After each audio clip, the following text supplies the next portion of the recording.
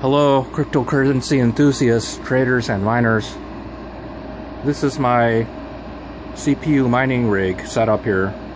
I've got an old refurbished Dell C6100 PowerEdge server on the bottom there with 4 nodes, and these use the Intel Xeon dual CPU per node, and it didn't come with hard drive, so on top I have an old recycled USB hard disk I use to boot the nodes.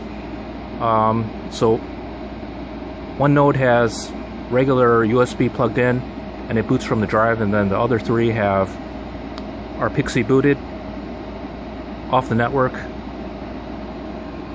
And on top I have a Dell C6105 PowerEdge server that uses the AMD Opteron processors, also dual CPU per node. This one only had 3 nodes, but it also came with 3 hard disks, 4 250 gigabyte hard disks, so I didn't have to Pixie boot them.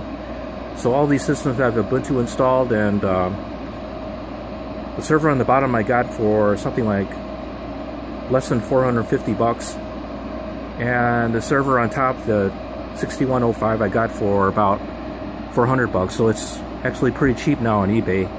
Pretty good deal in my view. So right now I'm pointing these servers at mining the Ducknote CryptoNote currency. CryptoNote is a anonymous cryptocurrency that uses ring signature technology. So